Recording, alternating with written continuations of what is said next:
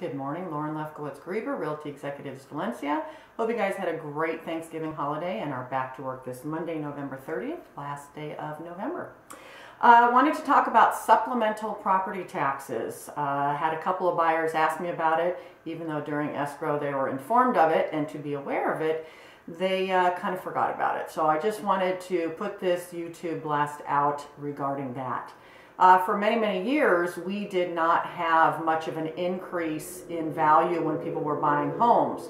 Well, we are seeing obviously an increase in equity, so we're seeing more inventory, so we're seeing more homes being sold. With that, there comes supplemental property taxes, meaning that somebody sells a house that the property was assessed for $500,000.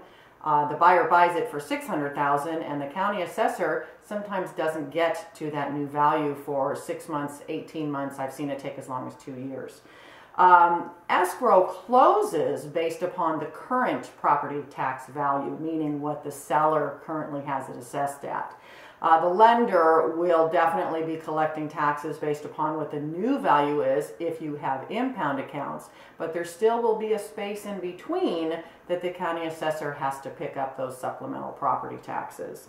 I've seen them as little as $500. I've seen them as much as a few thousand. But the message to you today is, even though it is disclosed to you during your purchase, even though your real estate agent is reminding you about it, if you do get a notice of supplemental property taxes, make sure you don't ignore it. This is what I tell my buyers.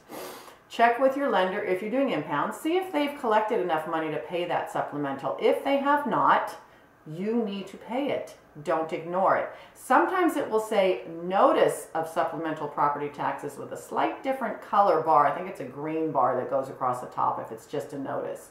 But if it is a supplemental property tax bill, check with your lender. If they don't have enough money in your impound account, please pay it. That's really about it. If you have any further questions, want to know more about supplemental property taxes and the ramifications of not paying them, definitely feel free to give me a shout. Lauren at keepyourwits.com, 661-964-1610. I'm at extension 3317. Otherwise, hope you have a great day today. Remember to always keep your wits about you when buying or selling your home. Lauren Lefkowitz, Greber, Realty Executives, Valencia. Bye now.